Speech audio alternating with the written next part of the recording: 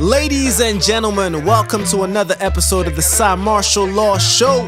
I am your host, Cymarshall Law, and today we have a very special guest, someone I've known and admired for a very long time, from the vibrant stages of New Brunswick, New Jersey in the early 2000s, where we performed many shows together, to the global stages he graces today. This artist has consistently pushed the boundaries of hip-hop.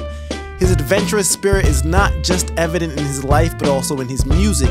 He's a globetrotter, always on the move, exploring new places and infusing his experiences into innovative music videos. Born Kyle Sutton, but known to the world as Kyle RAPPS, he's an artist who's not afraid to evolve. From his early days as Skeptik at Rutgers to becoming Black Skeptik and finally emerging as Kyle RAPPS, his journey has been dynamic in his music journey. His discography is a testament to his versatility with collaborations with people like KRS-One, Homeboy Sandman, Action Bronson, just to name a few. Kyle's music is a reflection of his life experiences, and we are proud to have him today. Hailing from Grand Rapids, Michigan, to New Brunswick, New Jersey, to everywhere, to Mexico City, to now Los Angeles. Kyle, we thank you so much for having us today. Brother, thank you and welcome to the show. Side, thank you so much for having me, man. Wow, that was a great introduction, man. I don't think any introduction will ever top that, bro. That was incredible. only you. Good. And we starting off right. So when I was doing research, I found out something immediately that I didn't know about you. I didn't know you were born in Michigan. Can you share a bit about your upbringing in Grand Rapids, Michigan, and how, if any, did that influence your music? Well, I'll tell you this, man. Like, I was born. I will never be as famous as, obviously, the #1 Grand Rapids resident, which is Floyd Mayweather, right? But I was in a similar neighborhood coming up early, you know. And so, you know, obviously, when it's hard to say, because this is only like the first 5 years of my life. So it's hard to say exactly how that influenced me, you know, but obviously we know that there's some kind of effect that your environment has on you, and so you know, it was the hood, it was you know, it was energy, and I definitely soaked that in. And then, you know, obviously going back, thinking about Michigan and some of the things that Flint has gone through, et cetera. You know, I feel like I've been influenced and had a little extra energy in that direction. So gotcha. I think that's pretty much where that is. Yeah. Understood. Good answer. I understand that. So after reading your biography and doing the research here, there, and everywhere, I found how you kind of came up. So what was it like being raised primarily by your mother in Princeton, New Jersey? So yeah, it was interesting, man, because you know, my father's a minister, and he ended up kind of parting ways, going after his dream. They were young, you know, so I got love for him and his path. But you know, like a lot of ministers, you know, they feel like they're getting paid by the Lord. And so they ain't really got to pay child support and all that, you know. So it left us in a little bit of a tough scenario. But, you know, I'm grateful because my mother, she was able to, you know, we lived in, like a subsidized, had like a project in a town, which was also kind of rare. Because Princeton is actually a really nice town. Right. You know, people always talk, you know how people talk on New Jersey, right? You know Princeton's a nice town, but a lot of people don't really know. They just think of Jersey is all smokestacks or what have you, you know. Facts. Yeah, right. Beautiful town. You know, I lived in like kind of one of the few sections where you had people of color, you know, the working class live. My mother was a secretary for Princeton University, so she had to juggle a lot of things. You know, she had 2 sons, and you know, we were like latchkey kids. You know what I mean? She didn't really, you know, today in the era of the helicopter kids, right, where folks, you know, whether they working remotely or whatever, have a little bit more time to spend, you know, by the sides raising it. You know, we were like. We were out, man. We were wild. You know what I mean? So, right. It was cool. You know, it was cool. We had access to, you know, some interesting facilities. You know, you run up on Princeton University, what have you. You know, there was some good places to kick it. But ultimately, I also felt poorer than I really was. I mean, we weren't doing that bad. I had a Nintendo. You know what I mean? But like, But like, you know, because there were a lot more well-to-do people, you know, and in that reflection, you know, it was kind of like, oh, damn, we definitely ain't got it like that. So, but, you know, all in all, I feel really proud of the way my mother raised us, man. You know, she she put her heart and soul into it and providing for us. And you know, my father, he blazed an example of someone who can, you know, be self-determinate and reach his goals. So, you know. Right. So I was just going to ask you, speaking into that, did your father's role as a minister shape your worldview and your music at all? I would say yes. You know, especially, you know, I was exposed to a lot of church, a lot of the cadence and rhythm of different churches. My dad was kind of a traveler throughout the Baptist. He was Pentecostal Baptist to the more traditional Black Baptist church, to Presbyterian church. So I to Episcopal, which was, there's a lot of white folks there, and that was like a more meditative vibe, you know. So I definitely feel like I was able to get pick up on those rhythms, you know, of the ministers, as well as the music. I was in choir as a young person, you know, singing and stuff, and you know, getting an ear for melody that I think the church is particularly unique in delivering. Gotcha. You know so yeah. So can you tell me about your transition through your names? First, you started as Skeptik, and then you changed to Black Skeptik, I think after a trip you took to Africa, maybe, and then most recently to Kyle RAPPS. Can you kind of talk about the transition from, you know, those names and how they what happened during your process and to, you know, to come to that point?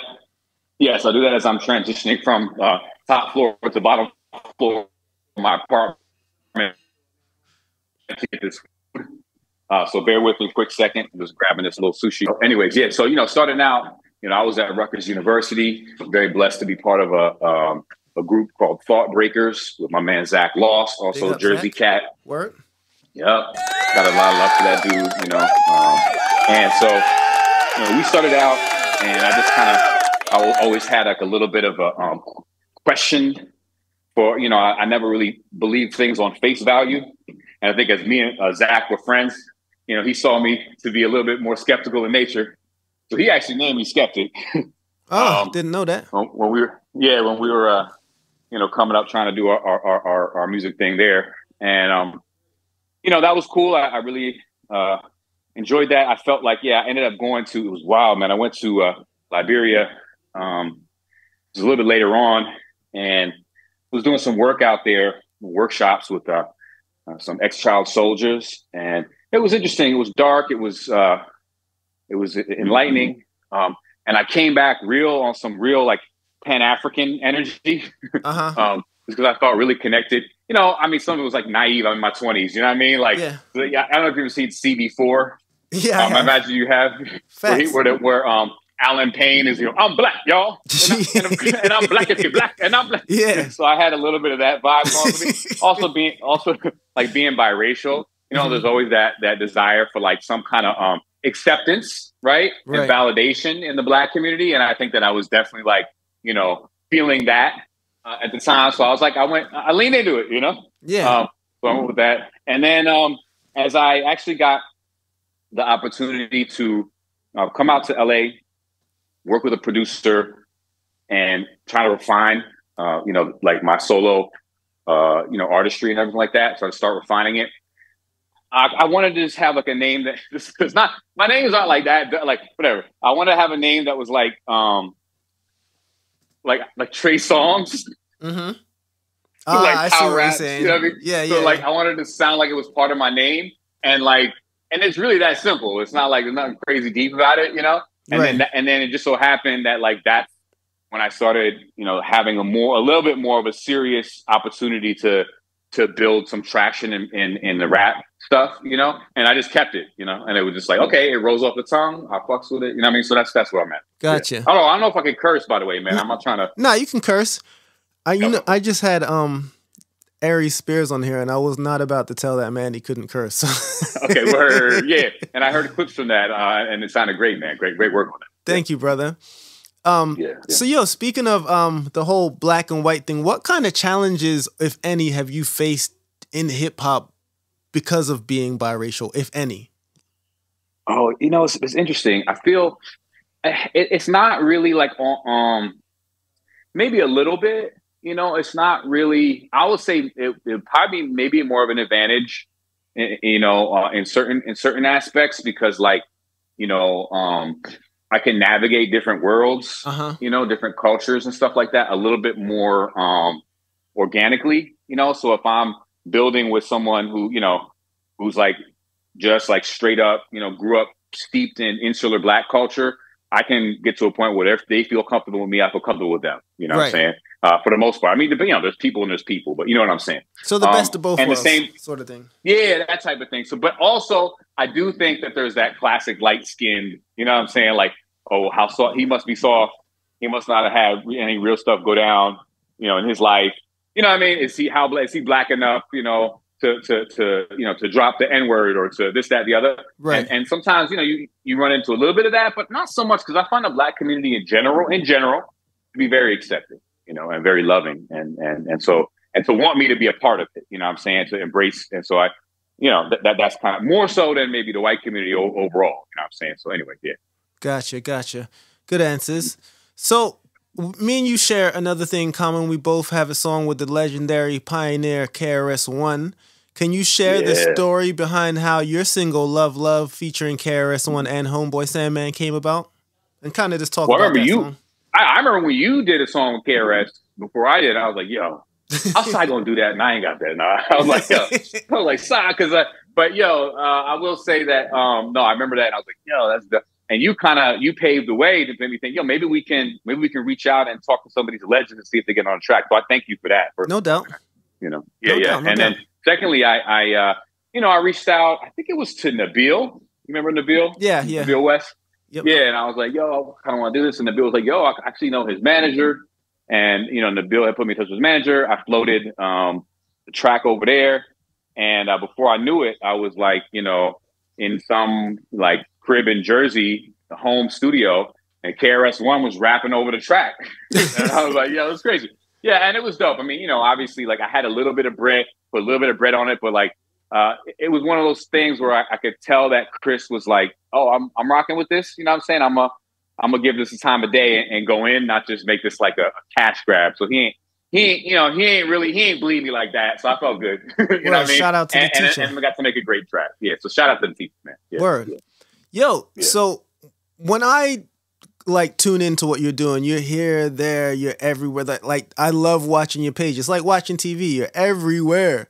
What is your inspiration for traveling all over the planet, and what's your favorite place you've ever been? I know this is a long question, but what lessons have you learned from traveling? What are the greatest lessons you've learned from traveling? Well, first of all, I'll say, KRS, in one of his songs talked about, it was the rules for longevity, right? And he talked about MC should have other ways of making money, right? And for me, I was very fortunate to have my own touring theater company that shout out to Mayhem Poets, that was able to have a somewhat stable source of income for me during the school seasons. We did mostly school performances in theaters. To be able to take summers and do a lot of traveling, off top. Yep. And so to have that source was such a blessing, and I feel so grateful for that. But to answer your question more concisely, man, one of the things I'll tell you I learned is no matter where you go, there you are. Mm-hmm. Because like I can't run away from my problems in Thailand, for whatever, if I deal with insecurities, anxiety, depression, which things I've dealt with, you know what I mean? You can't find that in Ethiopia, you know what I mean? You can't find the answers to any of those things. One of the other things I realized is, in trying to find myself through travel, one of the things I learned is I just love to travel.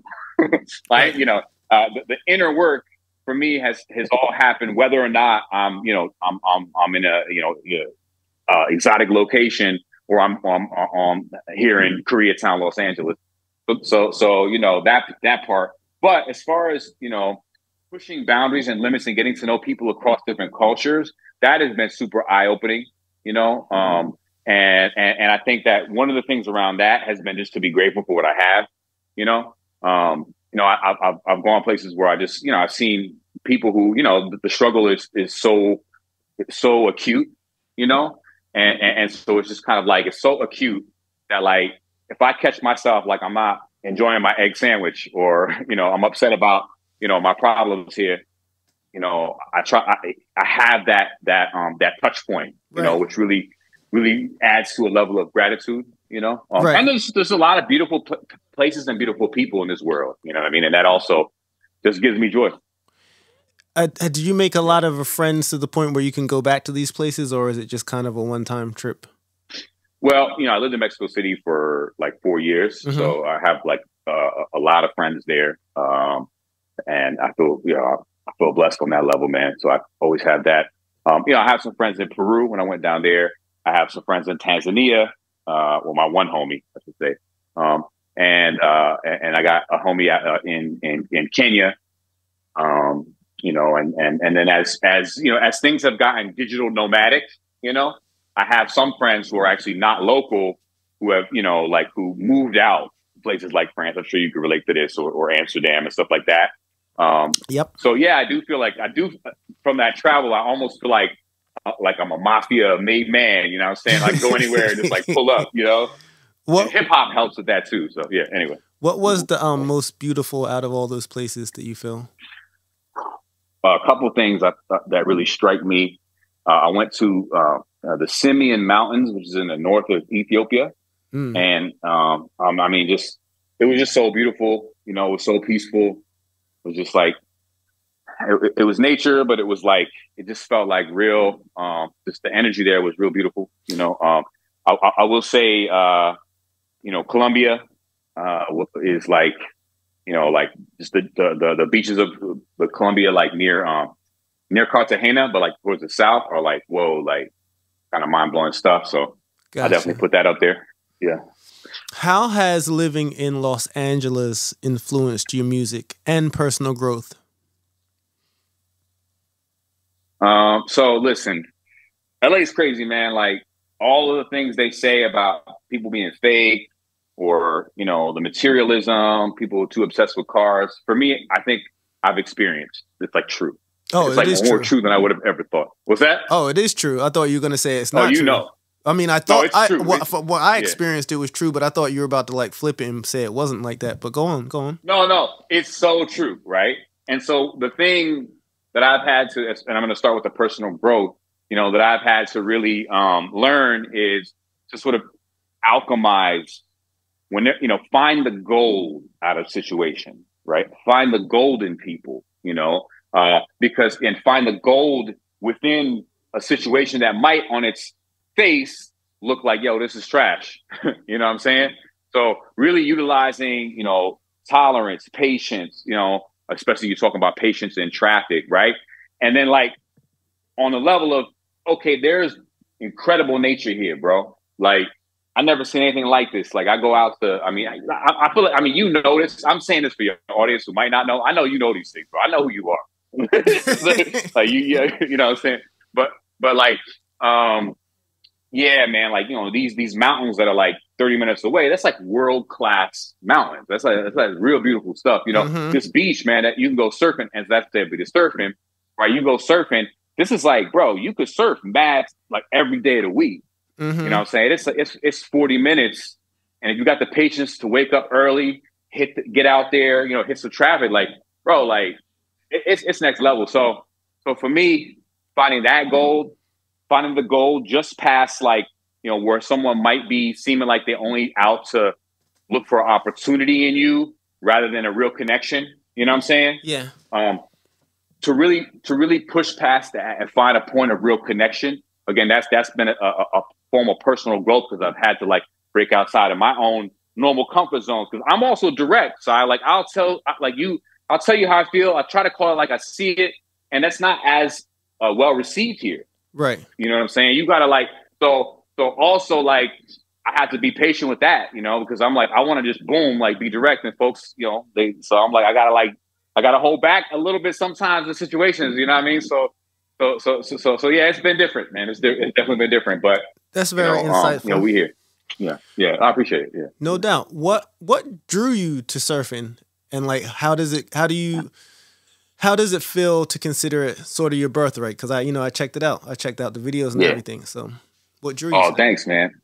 So yeah, during it was actually during 2021 during the pandemic, right? And I was feeling down like a lot of us were, just like feeling, a little shut in, all that stuff. And there's a group called Color the Water, and they offer free surf lessons to people of color, right?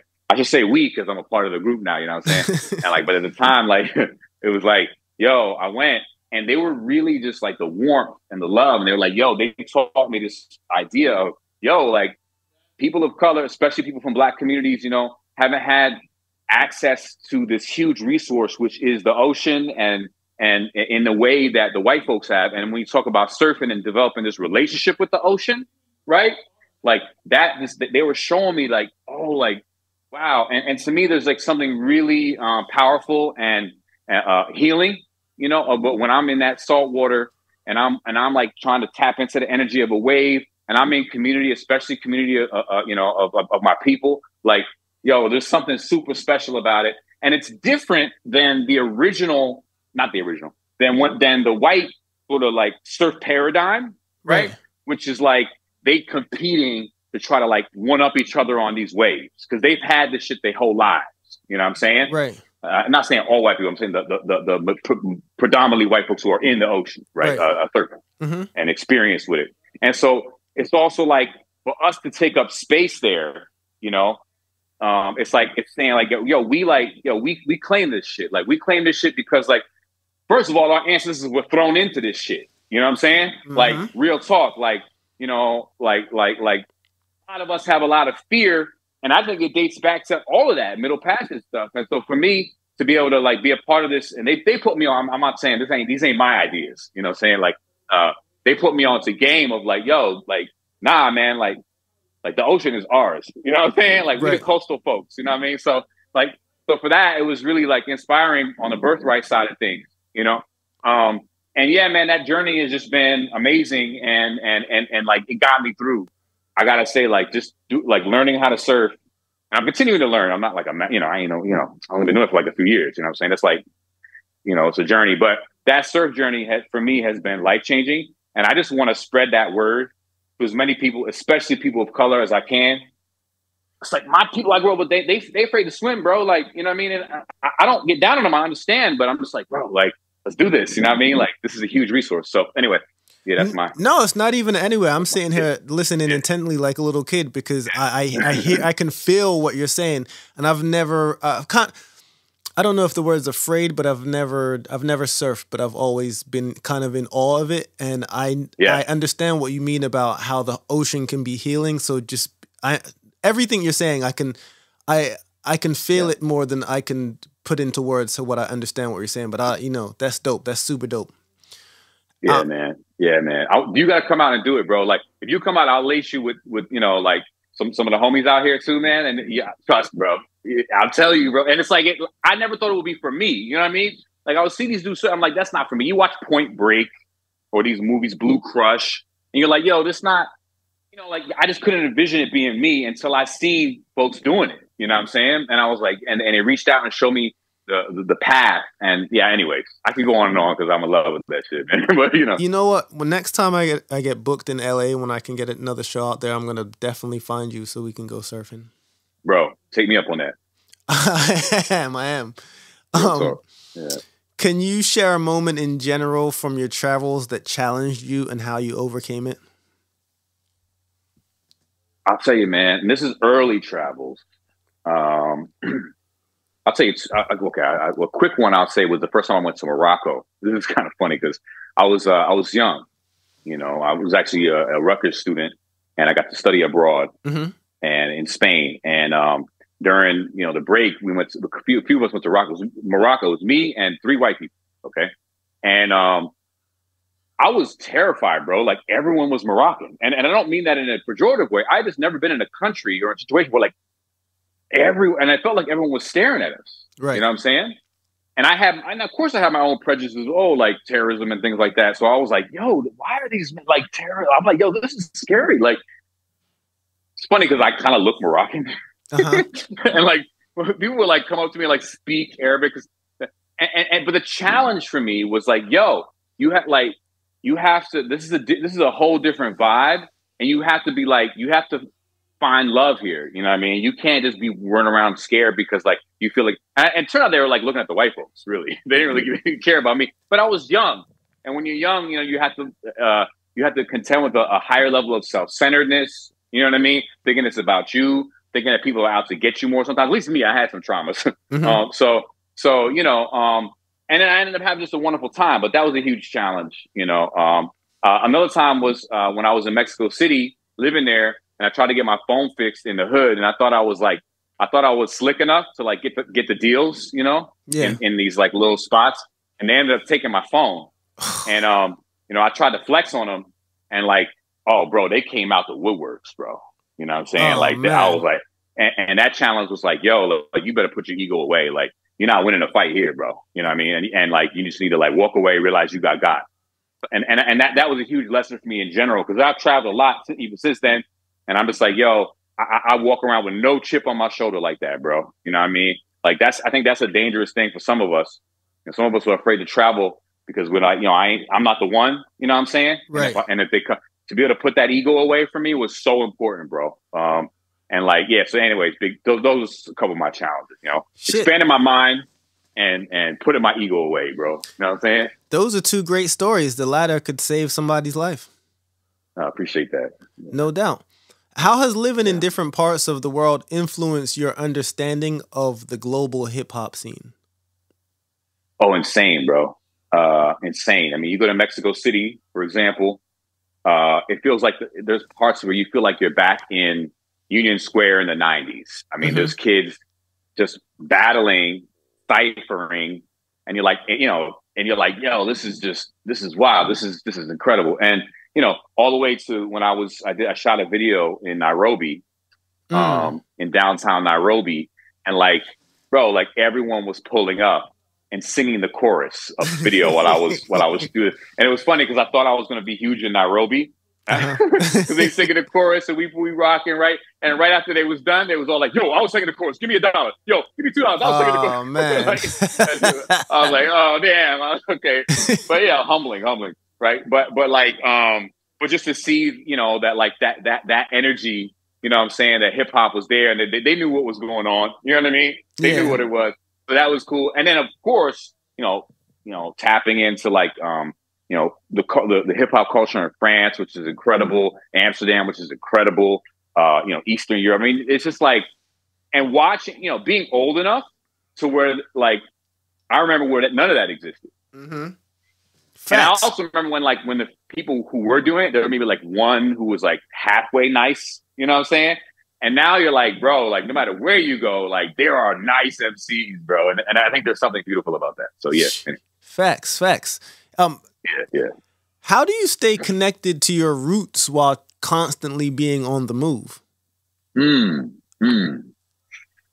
Well, you know, I got to be honest, man. That's been a challenge because, you know, unlike some of my friends, you know, and people I know, present company included, like I don't have children, you know, and so my roots don't run as deep in that sense, like family, you know. And so as a result, there could be some loneliness when you're traveling and when you're on the move. And for me, one of the key things is, you know, I have my people who I can reach out to and call. This is before Zoom, obviously, where you're on the phone. You look. They used to have those international phone cards. I know you know these. You know what I mean? You dialing all kinds of weird codes and numbers and shit just to speak to your homie back home, you know, or your brother or your cousin. So I would tap into family and friends in that way. You know, and now it's way easier because you have Zoom and stuff like that. So, you know, you have that aspect there, you know, and then of course, just like sometimes I just write, you know, I just like journal and one of the things that helps me to stay in touch with that stuff with my roots is like, if I'm journaling and I like to journal memories, especially positive memories that I've had from growing up or from my life, from friendships and things like that. Just so I can maintain the level of gratitude, you know, and a sense of like, okay, yeah, you come from something, you know, substantial. You know, you have substantial connections and ties. So yeah, those are two things. That's a beautiful answer. So do you have a favorite book? Yeah, I would say Their Eyes Were Watching God's or Neil Hurston. And why is it your favorite book? A couple of reasons. I think it's the most beautiful Black novel. But you know what? It's the most beautiful novel. That's what I love about it. It transcends, right? She writes this piece, and she was critiqued, you know, by the more who were social leaning, like the Richard Wrights of that era, right? Who were saying, no, you got to write about communism, revolution, the struggle, And she was like, no, I just want to write a beautiful novel. There are moments in that book where she's talking about a hurricane. I mean, and it just and it covers the culture, of what was that era so three-dimensionally. But she's writing about a hurricane, right, in Florida that's going down, and like, bro, like I had shivers. I was crying, not because it was sad. It wasn't even talking about a sad. She was like, hurricane was this living organism, and like she was describing it so beautiful.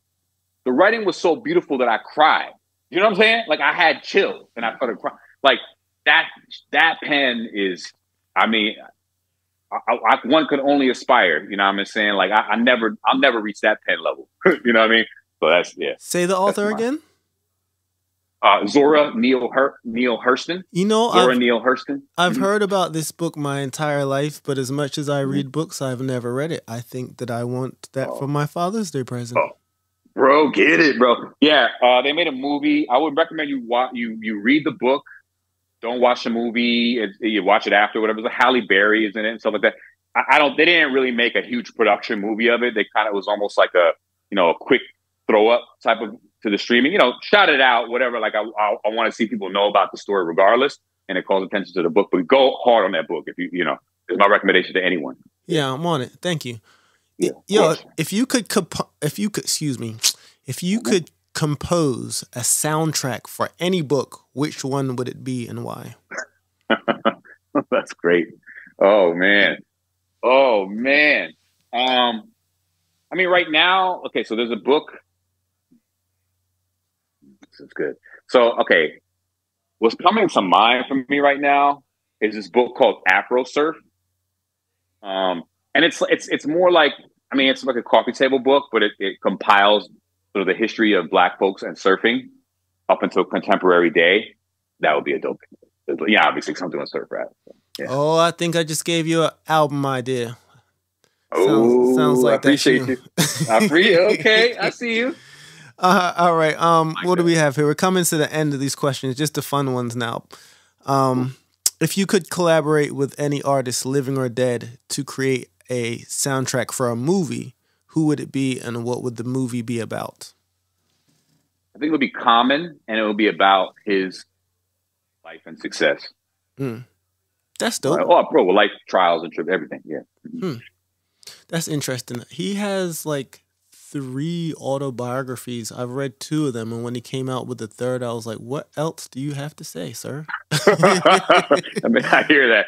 I actually haven't read any of them. I didn't know. I was yeah. So would you recommend any of them? The first and second one. Do I have one right there? I have. He has one called that I'm looking at right now called "One Day It'll All Make Sense." That one was really good. I like that. That was the second one. I appreciated that one better than the first one. I can't remember the name of the first one, but that one was the second one. And he has a third one too. I think it's called Love Lost or something like that. But anyway, yeah, that's the name of his 3rd album. One Day It'll All Make Sense. Okay, yeah. Anyways, yeah. I definitely gotta I gotta get on that. But yeah, I mean, just as an artist, I mean, I as a rapper, like I've always found him to just have like a flow and an energy and a command of metaphor, that I've always found just to mix playfulness and gravity and message. Like I feel like, yeah, he's top. He's pretty top tier for me, man. So. Nah, me too. He's one of the greatest of all.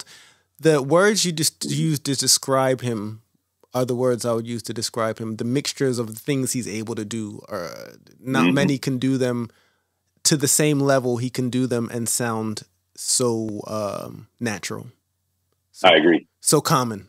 No pun intended. Yeah, there you go. Perfect. If you could teleport to any place in the world right now, where would you go and what would you do there? I would teleport to, right now because I'm hungry, I haven't eaten my food yet. I would teleport to the center of Mexico City. There's a place called, they make great pulled pork burritos, but it's like, it's so, the energy is so great and they make it and they've been there for years and years and years. And yeah, right now I'll just teleport right there, eat that burrito, walk around, soak in the energy. I love it. I love it. How would you like to be remembered? Oh, Well, my favorite quote is the Ralph Waldo Emerson about the. It's like, you know, it's his success quote.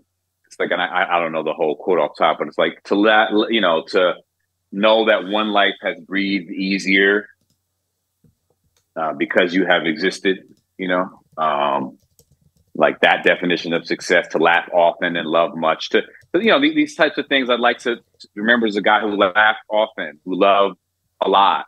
You know, who created fearlessly and thoughtfully and you know, with a level of skill. You know what I'm saying? Like who gave you know, gave his gifts, you know, and as well as you know, uplifted his community and his family. So yeah, that's really what I would like to be remembered. That is beautiful. I love it. As you were saying that, I'm a quote guy, so I was rushing on the internet to look up the quote because I wanted you to give this guy his full credit. So it's called Success, and I'm going to read it for the first time. It says, "To laugh often and much, to win the respect of intelligent people and the affection of children, to earn the appreciation of honest critics and endure the betrayal of false friends, to appreciate the beauty, to find the best in others, to leave the world a bit better, whether by a healthy child, a garden patch, or a redeemed social condition, to know even one life has been breathed easier because you have lived this is to succeed." Ralph Waldo Emerson. Man. I love it. Thank you for that. That's the one. Yeah, absolutely. Before we go, Kyle, you've been an extraordinarily great guest. Is there anything you want people to know, anything you have coming up, just anything, any misconceptions about you, or just anything you want to get off your chest to the people of Earth to let them know about you? I don't think I'm known enough to have any misconceptions, but you know, we're trying to get there. So I look forward to that place. But but I will say that I'm going to be releasing probably towards the end of the summer an EP that was produced by my hero in production, Dan the Automator. Dope. And yeah, so I'm excited about that. It's going to feature Coast Contra, who's a young group of young top tier MCs who happen to be friends with, as well as Jaron Benton, who's also a friend of mine. Look forward to that. Nice. Also getting ready to release a song with Murs and have that animated by Unjust, which I'm also excited about. This is all in the vein of the surf rap stuff. Word. You also might catch me in a video soon. I'm trying to put this together where I'm on a horse rapping on the beach with a surfboard. So just keep that in your back pocket. I bet. Yeah, man, that's really it, man. And just follow your dreams, man. But also, like take care of your team. Word. Follow your dreams, take care of your team. You know what I mean? Yo, Kyle, I got your back, bro. I don't know. Sometimes it's rough out there with artists coming up because everyone's trying to get into a position, so people are like pulling each other down. It's very seldom that you find someone that just wants you to do good. I'm that guy for you, Kyle, just so you know. Like, I don't, like, everyone can win, and I've always wanted you to win because you deserve it. Yo, always had a good I feel the same about you. I want to say something. We did a song. It was the first song, and it was like, I got you. This is just for your crowd and just for the world to know this of how ill of an MC you are, bro. Okay, and like, it was way long time ago. It's like, I got you on this verse, and you bodied it, bro. I couldn't put out the song because I couldn't come up with a verse that was as good as your verse. You know what? Like, you remember that shit? I'm gonna go look for the song. I remember us doing the song, but now I can't fucking remember it. I want to bring it back.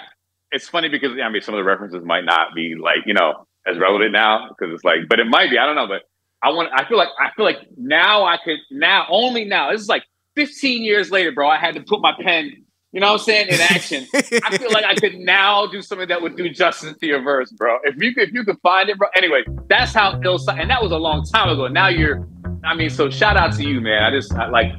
I say that to say, like, you know, I'm on the same page with that, man. Like, I cheer for you. You know what I mean? Like, see you shine at any moment, man. Like, feels like that's a joy for me. So just keep that, you know. I appreciate that. I appreciate that. But now I want to get on one of your new albums. Now that I realized I wasn't on the old one, bro. I want. I got you, bro. We gonna. I want in on the one you're working on now. The one with all those dope MCs on it. Get your boy. I got you, bro. We'll definitely get you on something, man. I appreciate that. Yo, Kyle, you've been an awesome guest. I appreciate you, brother. Yo, who you got tonight? The Knicks or the Pacers? I mean, you know, my heart is with the Knicks, but you know what I'm saying, we really hurt up right now. So it's fine. If I had to go, if I was to go to Vegas, I'd say Pacers. But you know, man, we want these Knicks to win. You? I don't have a horse in the race, but I'm gonna have to go with I want the Knicks to win, which is crazy. You might be the first person that has ever got those words out of my mouth in my life. Good. Yeah. And the reason I'm saying the Knicks is because it's very difficult for me to watch Jalen Brunson and not root for that boy. Oh, I agree, man. I got his jersey, bro. Yeah, anyways, I could go on and on about the Knicks. I'm a lifelong Knicks fan. I'm just really, right now, I'm pacing in my apartment in anticipation of this game. So, yeah. Well, let me let you go, brother. Eat your food. Thank you so much again. Yo, everyone, this has been Kyle Rapps. Act like you know. Cymarshall Law Show. Until next time, peace, love, and positive energy. And we out like that. Look. Yo, what happened? Too rockin' dope, I'm being fly. Yo, what happened? Too rockin' dope, I'm being fly. I am jazz hidden away like the Iron Mask. Immigration coming, so that's me flying past. They think my hip-hop was created in a science lab. I'm the only thing stopping it from dying fast. Who playing the streams? Y'all niggas is buying trash. The only emoji I'm using is crying laugh. Hope my luck's in and the niggas start finding cash. Once I got the fish on the hook, I'll start winding back. Skills is only for the gifted. You born with it. I think all critics should mind a small business. You all witness the ball vicious. That's why you all grimace. Cause I'm spitting all sickness off Star Dog and tall Guinness. Ruin thoughts, start breaking laws and physics, nigga. You all ballistic, sleep and talk to mystics. Cover every angle and view all statistics. You all addicted, my aim to blow. The flames I throw like dragons on Game of Thrones. So stop bragging and change your tones. Cause I'm on action and will fracture and break your bones. Before you be like, what happened and don't make it home. Yo, what happened? Too rockin' dope, I'm being fly. Not everybody claim they're the man, but they can't be the guy. Even I reach and try for my slice of the piece of pie. Am who I said I was, I am him, and he is I. What happened? Too rockin' dope, I'm being fly. Not everybody claim they're the man, but they can't be the guy. Even I reach and try for my slice of the piece of pie. Am who I said I was, I am him, and he is I. My style the baddest, leave guys embarrassed. I'ma light the chalice. Get on the mic, then I'm black like a Miles Morales. International law, I see it when you hype your status. But you boys are local and you never took a flight to Paris. My brains rhyme patterns, designs flows and melodies. I'm folding enemies and give a fuck about clone celebrities. Back for another rodeo. You claim War Machine, but you Terrence Howard. Ninjas gonna be like, where did Rhodey go? I'm the Dawn like Cheeto. Y'all ninjas fake a lot. That's why if you was handicapped, I would still take your spot. You better pray I stop. I came to rock till the day I drop. I turn my foes into dancers and make them break them pop. Cause I'm the key, I'm the answer. I came to break the lock. They better let me in. I've been a giant Nephilim, I'll never win. Cause I'm holding heat like the desert's wind. Cymarshall Black Belt poems, we gonna get it in. Yo, what happened? Too rockin' dope, I'm being fly. Not everybody claim they're the man, but they can't be the guy. Even I reach and try for my slice of the piece of pie. Am who I said I was, I am him, and he is I. What happened? Too rockin' dope, I'm being fly. Not everybody claim they're the man, but they can't be the guy. Even I reach and try for my slice of the piece of pie. Am who I said I was, I am him, and he is I. Shot of Henny with a splash of ginger ale. I had your bitches snoring coke right off my fingernail. I'm looking down over Atlantic City from my suite, from my balcony, praising the Most High. This shit is sweet. Send up a bucket of ice tonight. We toast to the light. Forever promise to get it. You know it come with a price, and everything is a gamble. So I'm rolling the dice. Cause when both ends of the candle burn, ain't nothing nice. So I set an example. Show my youngins to stack. Tunnel vision on the prize, like ain't no looking back. It's the same as cooking crack. Now place the chips on the winner. My bread is on 27. Get the marble and spin it. Don't you know we hit it big? Winning is all we do. Charlie Sheen, how come they never say the same about your team? Or play on a slot machine? Cause shorty, you talking small change. I keep it 100. I'm doing this for the cream. Yo, what happened to rockin' dope and being fly? Not everybody claim they the man, but they can't be the guy. Even I reach and try for my slice of the piece of pie. Am who I said I was, I am him, and he is I.